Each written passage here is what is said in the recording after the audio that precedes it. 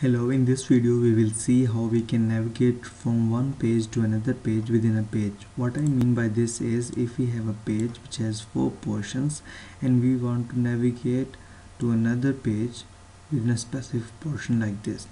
Then we navigate to another page in the specific portion, then so forth. And we will add some buttons so we can navigate. So here is our live example. Here is our first page in which we have a red page. We click on red page and we go to green page, and then we click on green page, we go to purple page. Then we can go back to green page and we can go back to red page. Then we can go forward and we can go to home page to the red page. So how we can do it? It's pretty simple. We go to file, new project, and we will see sharp Windows Store app, blank app, name our application something, and let's do it some frame navy and click OK, and it will create some files. We will start by main page.xml and double click the main page.xml file. Now we will have divide our application into 4 portions, which we have seen here. It has 4 portions, 30% on the right, on the left side basically, and 30% on top, and the remaining portion is 70%. So to divide our screen into 30 to 70 ratio, we define the columns without column definitions, and we specify the column width.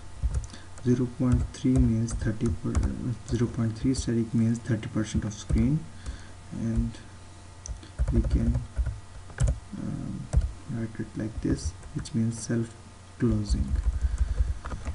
Copy and paste the code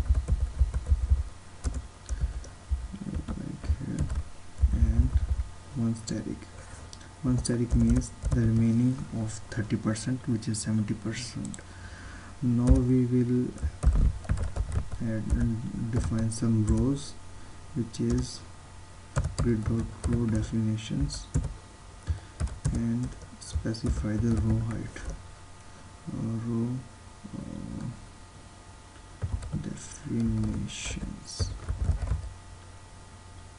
definition, then height is 0.3 static, which means 30% on screen, self closing, and then we define row definition, height 1 static, which means the remaining portion of the screen, which is 70%. Now we will look at our application and it looks exactly the same. Now we add some frame in which we can data load some pages. So here is our frame. How to add frame in this portion, in the last portion. In this portion we add frame.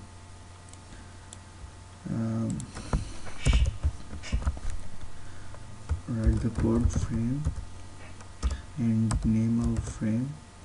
Name is like container,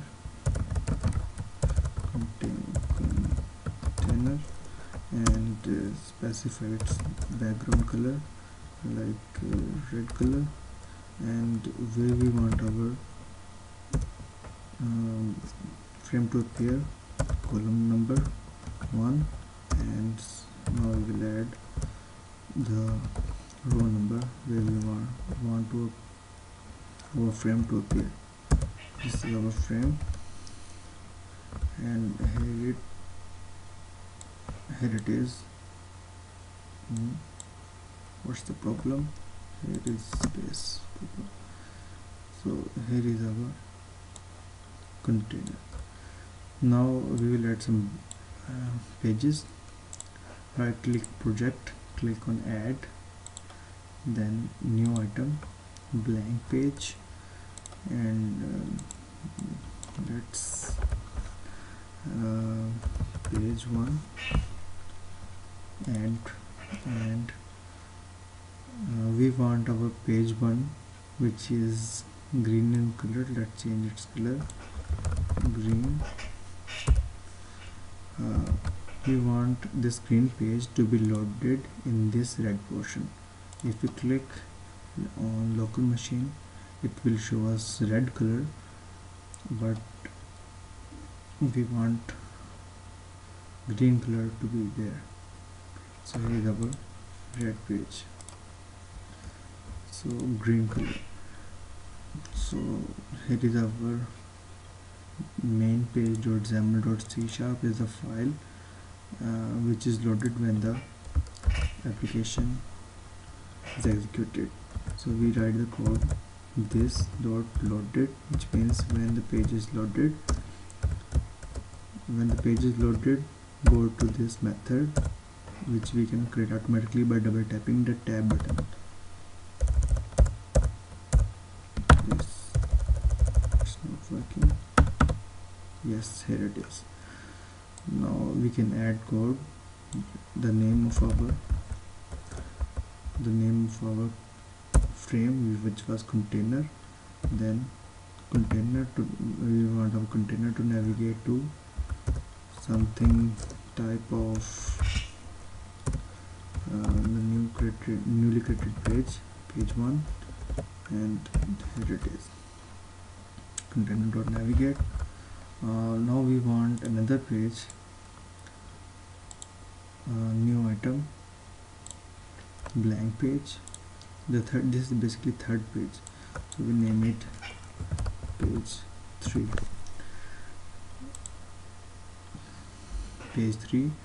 and change its color to say purple color. So here it is.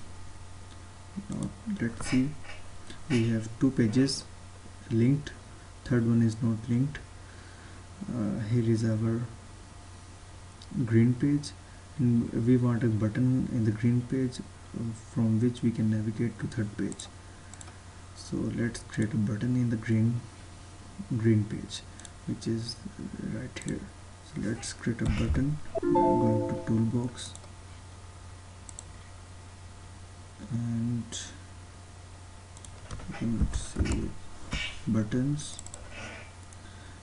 and here is our button.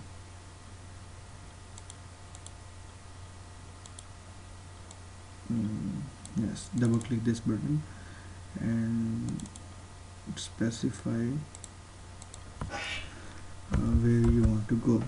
We want to go in the frame to navigate to something type of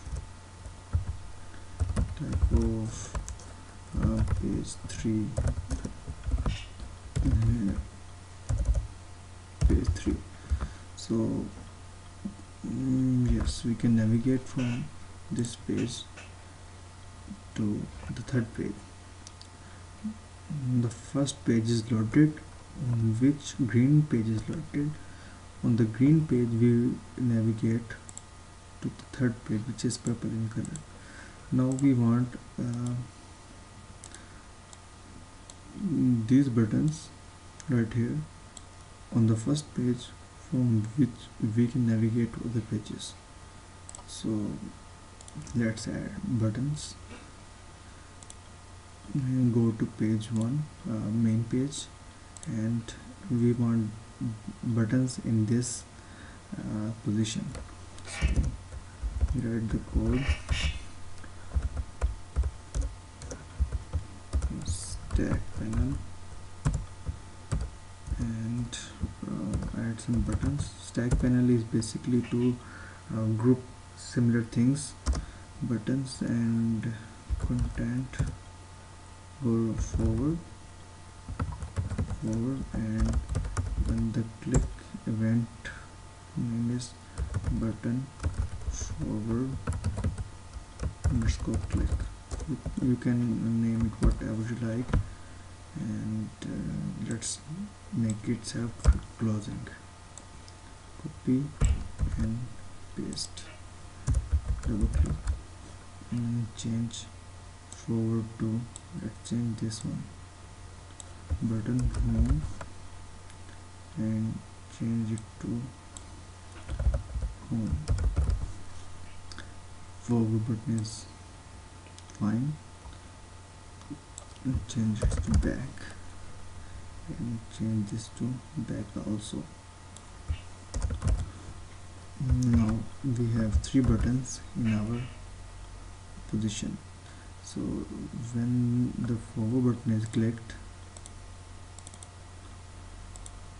we want to go, let's see if it can help me. When the forward button is clicked, we want our container to navigate to something type of forward button page 1. This is good, this is not good basically, because if we have more pages, we will have to specify the name of each page. So what we do here, we write if container can go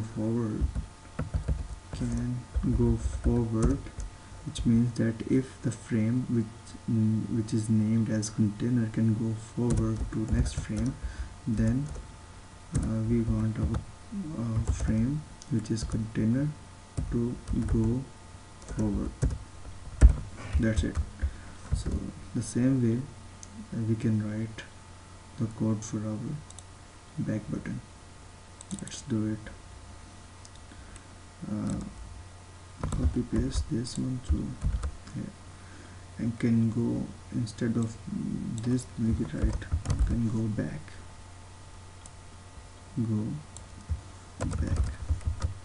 Let's run it.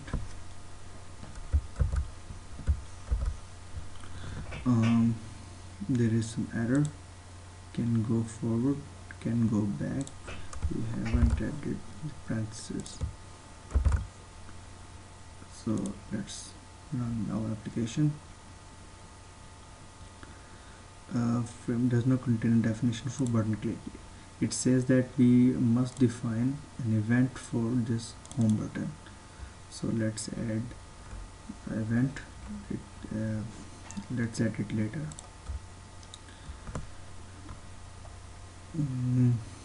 Wait for it.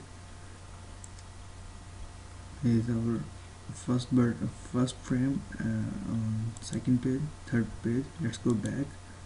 Let's go forward, back, forward, and the home button is not working. Let's put it to work.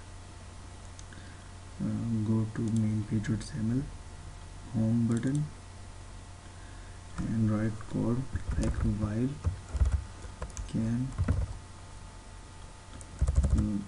while container